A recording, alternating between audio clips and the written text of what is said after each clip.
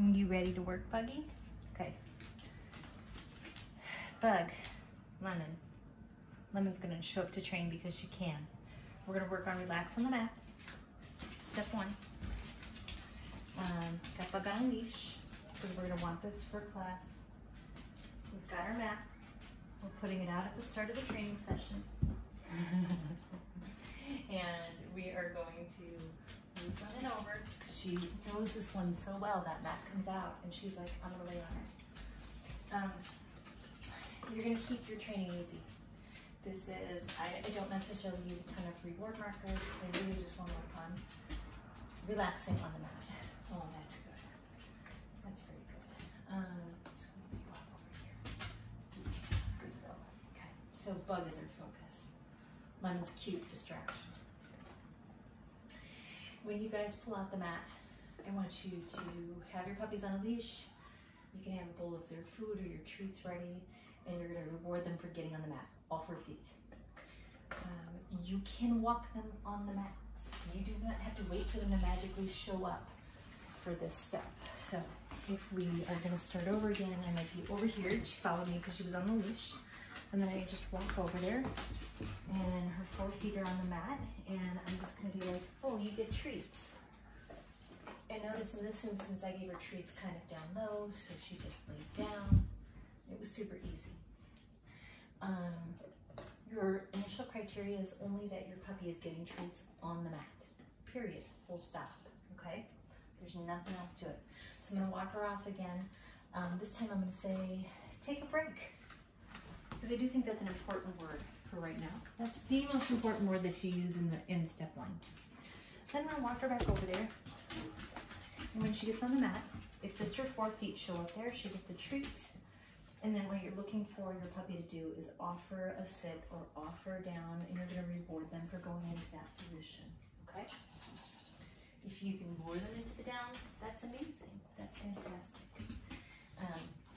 You don't need to tell them what to do. We really want this to be a very optional thing in order to get sort of more of that relaxed behavior that we're looking for. So yes, I just cued Lemon to lay down. I did not cue Bug to lay down, except, yeah, maybe I went like that with the lure and she laid down, okay? So when you guys are working on this at home, this is a foundation block of your reactive dog course. So I want you to start kind of thinking about very calmly, intentionally being like, I'm gonna need you to remain on the mat when I do some things. But instead of going to Disneyland and seeing all the bright shiny things, the DC sights and smells and sounds and dogs and peoples, I'm gonna introduce a tiny little shiny thing, a little keep going signal, we call it. And it's this little finger wiggle. And if she stays there, she gets a treat. At any point in time, once your dog is laying down, if they sit or stand up, you're gonna say, take a break, walk around your room, and then you're gonna come back and reward them for putting their feet on the mat. See if they offer that sitter down and reward them for being on the mat. If they can remain in position when they see that little shiny thing, you're gonna create a bigger shiny thing. And you can wiggle all your fingers at that. This is insanely nerdy. It feels ridiculous. But you're gonna use this keep going signal for a ton of basic things, and you're splitting your criteria of your dog being able to relax and calm themselves down into a tiny little reasonable step. It shouldn't take you too long to be able to do this, okay? So you're gonna do one more step while your puppy is here this week, and you're gonna wiggle all your fingers and wave your hand and reward your dog for remaining in position while they're still here. That's amazing. I'm not going to get into using really exciting reward markers, like I'm not going to throw in a whole lot of yes and treat them, because I actually want to calm them down. So I'm just going to very calmly hand them a treat. If you have a second dog, your second dog does not need to be working here, but she loves it, she's good at it, she shows up, so you know what? I'm going to reward her for being calm with this. Just for funsies, what if, oops, accidentally Bug was distracted, she got up. Take a break. I'm gonna go walk around my living room and into my kitchen with her, and she's on a leash. It is not a bad thing that she gets up. We're just gonna keep it very calm, very mellow, not dramatic.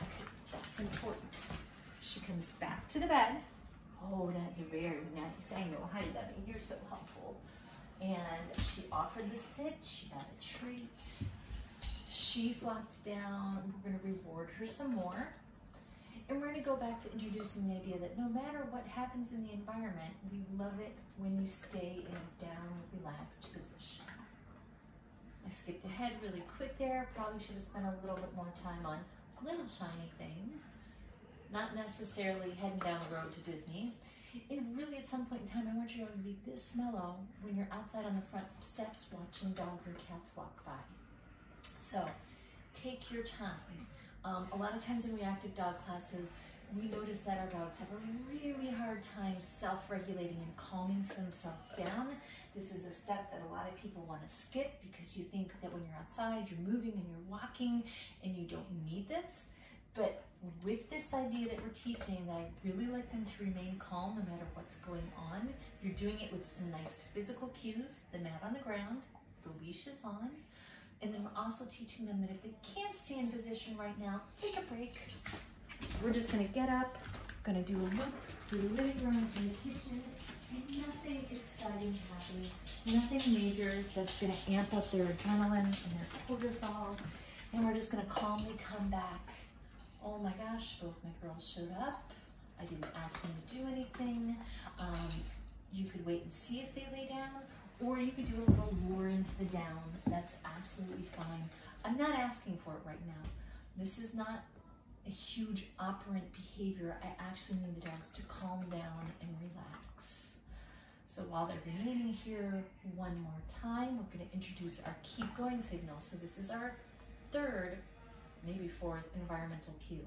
We have the mat, the leash, the bowl of treats, and now this little signal says, I really like that you're going to stay here. I really like that no matter what I'm doing, you're just maintaining this nice, calm position. Most of your dogs are not going to be this calm. They're going to be like, hey, treat. Or they're going to be like, oh my gosh, what are we doing? I don't know what's going on. This is going to take practice and repetition. This is not a one and done. When you have a reactive dog, those adrenaline and cortisols get very messy and they have a harder time associating calming. They have a hard time calming themselves down. So that is your goal. Really dive deep, work on the relax on the mat. Your mat could be a tiny bit of yoga mat. It could be a bath mat. That's generally the favorite in our house. In the summer, they don't lay on the bath mat voluntarily. They only do it in training sessions. They like a cooler surface. So it could be a yoga mat. It could be a dog bed. I want you to make it something portable. So if you are using a dog bed, something small and portable.